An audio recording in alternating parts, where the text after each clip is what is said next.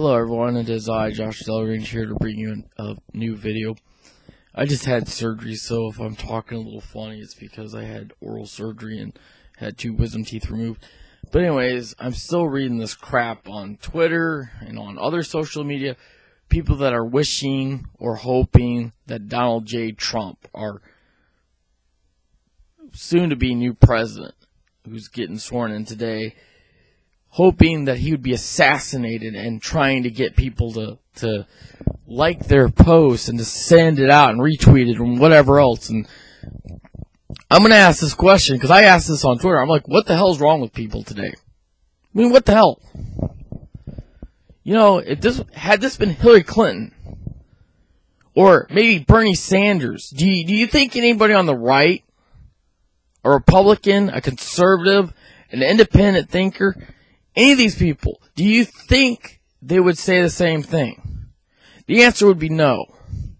And do you really? You must be so loon. You must be such a loony person to think that tweeting this out or posting on your Facebook account, somehow you're safe from law enforcement who might be looking into you right now. And you know what? I'm glad if they're looking into you because, you know what used to be really scary? The word Gitmo. Now, if you throw it out there, people don't take it seriously because Gitmo's closed. But I could just see it now being reopened and taking these people who are domestic terrorists, the ones who are planning on disrupting or destroying things because they can't have their way. You know what the army used to do? They used to round up bad guys. They used to round up suspected terrorists without even knowing if they were terrorists or not.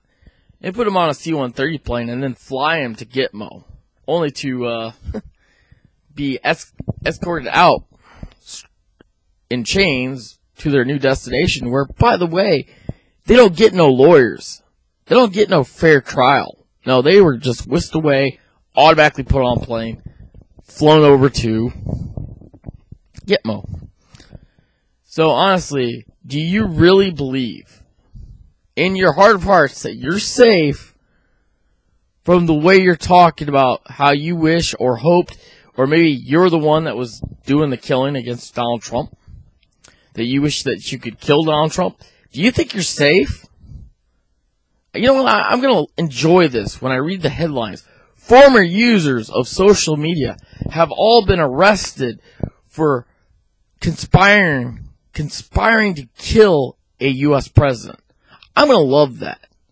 I want to see their face right on the headlines with their names. Because, there's a lot of people who don't have faces or names, but you know what's going to be funny? When the news media exposes them for who they are. Then you can laugh at them like, how stupid are you? You really believe that you're safe on social media to get away with murder. Well, let me tell you something. Stop watching. You know what? That's a TV show for one. And eventually, you're going to get caught. You're going to say something that you're going to regret saying. Your life as an American citizen will be over if you're charged with domestic terrorist claims. That's all the federal government has to do. That's all the federal law enforcement has to do is charge you on domestic terrorism or conspiracy to commit murder because you think that everybody wants to see somebody like that. Did you know our 44th president, that's right, President Obama, had the most attempts and threats on his life? And you know what? I'm glad nothing happened because no one ever deserves to be threatened like that. No one ever deserves to be from crazy people saying they're going to assassinate them because they don't like their policies. You know what? I'm glad that President Obama is still alive. I'm glad. I'm pretty happy that he's alive. Because I don't know about, you know who would be sworn in after Obama? If something happened to him? Joe Biden. And if somebody took Joe Biden out, it would be the next person on the list.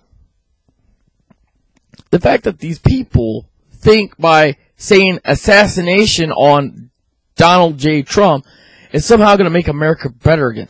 Or, oh yeah, we'll just take out Mike Pence. Or how about or they're like, oh, we're going to take out maybe his entire staff before they get sworn in. You know what? It's too late. And they're all listening. The government, the federal employees are listening to you talk about assassinating the president. Well, congratulations on being a loony person who thinks they're safe on social media. Because that's all coming to an end. And let me tell you something. They're watching you. Remember the old saying, watch what you say because someone's always watching you? That's not a joke. Did you not hear Edward Snowden talk about how our own government is spying on us? Did you forget about that? Well, you know what? I'm glad our government's spying on us. I'm glad that they're spying on people like this. Because for one, you are a crazy lunatic who needs to be taken to prison immediately after the inauguration. You need to be looked at, and you know what? When you try to go find a job after you've been charged with, I don't know, domestic terrorism, good luck finding one, because no one's going to hire you. I wouldn't hire you. If I was an owner, a CEO of a company, and my employees were talking like this, the first thing I do is march right up to them and say, go to your office, clean your desk out. You're no longer needed here. What's it going to take for you people to wake up? So, you know what? I'm just glad that there's so many idiots out there who think, by the way, that they can just get away with it. You're not. You're on social media. Even if you delete a tweet, they're gonna find it.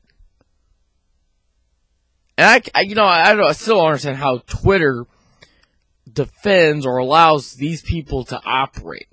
But it's like some people said, if you made a joke about a fat person, a fat woman, or anybody, you could get banned. Oh, excuse me, but I'm a fat person. I don't care if somebody jokes about my weight. Because I probably will laugh. You know why? Because I know they're joking. Unlike you, who think what you're doing is a joke. Oh, we're joking. Wait until the feds come to your door. 3 a.m, knocks on your door and goes, hi, we're from the FBI. We saw what you said last night. We just want you to come down to our building and talk to us about what you said. Yeah. And by the way, you won't have a lawyer present. You go, I want a lawyer. Well, first of all, you have to be charged first. And usually, if it's on a domestic terrorism case, you're not going to get a lawyer. Your rights as a U.S. citizen are over. Good luck with that. Have fun.